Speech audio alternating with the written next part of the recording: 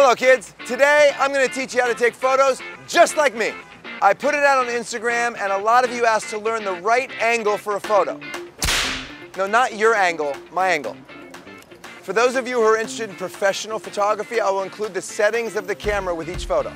Lesson number 1, white space. Why do I shoot in the middle of an avenue so much? Because at the end of that avenue is a beautiful sky and I'm going to put the subject in the sky. Let's go. All right, so you guys build it, okay? Stand right there in the center. Do not get hit by a car. Kids, don't run in the middle of the street. I'm serious about that.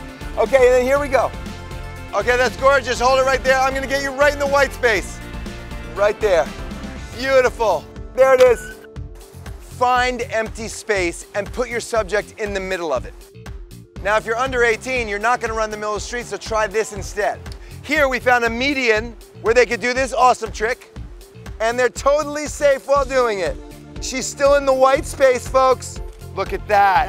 Look, I mean, Charlotte is totally surrounded by white space. You even see your arm highlighted. You got the person reacting to taxis. Everything is awesome, and you were totally safe.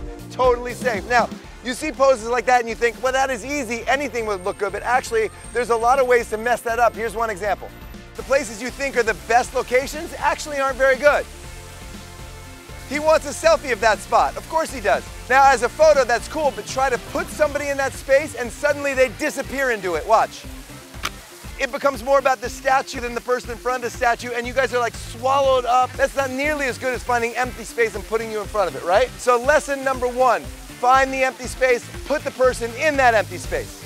These poses that these guys are doing are insanely cool, and at the very end of the video, they're gonna teach you how to do a couple of them. So stick around. Next lesson, don't put your subject too close to the background. Oh my God, that is gorgeous. It is a beautiful pose, but you see how the tree is just swallowing them up in the back. But now watch how good it's gonna look when there's nothing behind them.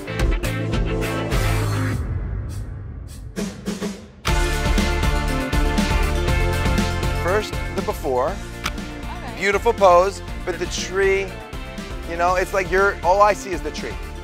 You could do better. Yeah, I can do better. Yeah. So let me do better. There we go. The trees are so far behind you, it's about you, and then they blur nicely into the background.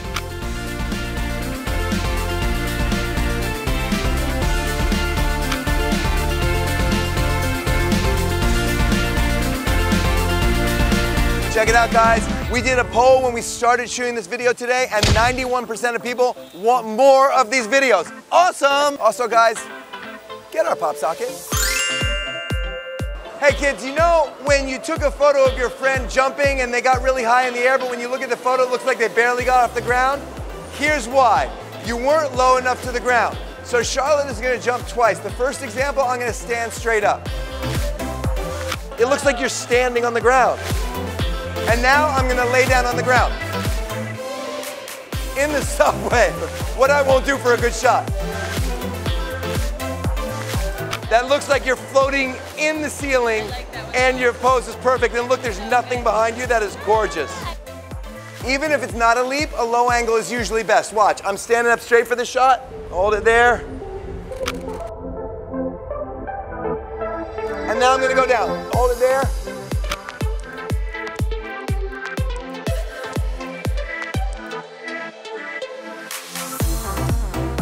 That was just a cool photo, but there's subways here. You don't do a photo next to the subway unless you're an adult or you have an adult with you, okay?